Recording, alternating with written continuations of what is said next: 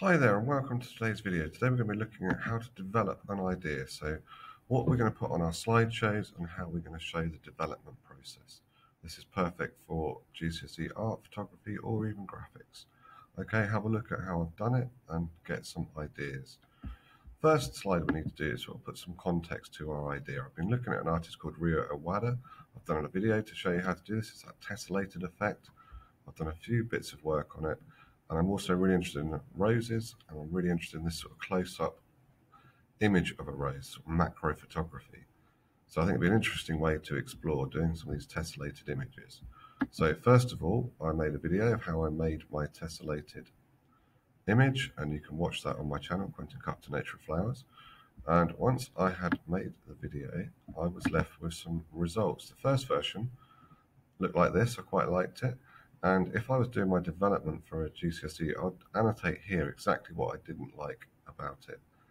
And then I did a different version where I switched the order of the arrangements around. I did 4 different versions in the red color, and you can see there are the other 2 versions here. And I did a comparison slide here where I put all 4 together and I can look at them and decide which one I think works better to develop further into my next idea. I then thought about making it into a repeat pattern, and that is another way of taking one idea and to develop it further. And then you can see that in the repeat pattern, we've actually got some of the other ideas are all sort of showing up inside it. I then put a screenshot in to explain how I made my idea.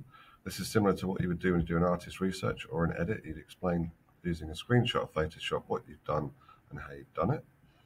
Then I decided that it might look better if I changed the shape. So to take a rectangle, I thought it might be more effective if I made it into a square. So I experimented with a square. Also experimented with layering up the image so that I had a layer on top of the original image, and I talk about how I did that here. So I made some refinements, added some more layers into my work and refined it that way.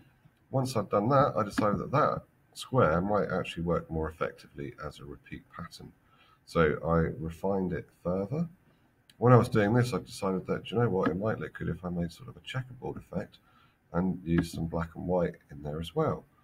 I ended up with these 6 squares in this arrangement. I put a screenshot of how I did that there as well. After that, having looked at this, I thought, you know what, that reminds me a bit of a cube. So I decided to investigate making a cube. So I found a net of a cube. I copied and pasted my images into the cube, and I explored that as an idea. So there is an example now of how to make a 3D version in Photoshop, and I've explained how I did that there. So this is my 3D mock-up.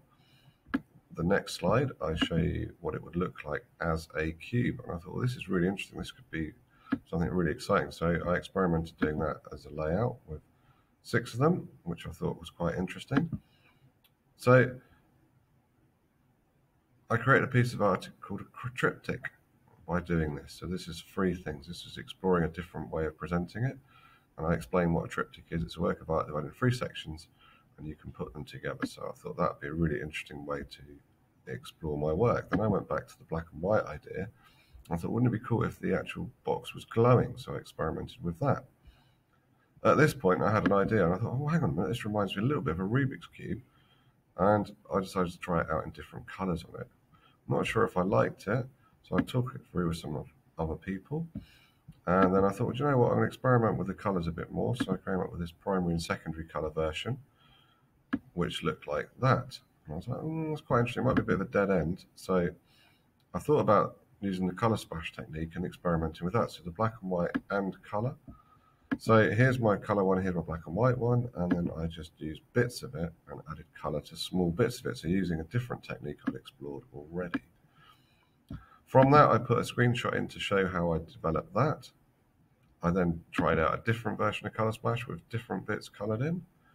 And I then came to the last slide where I thought, you know what, I might try it out with a different color.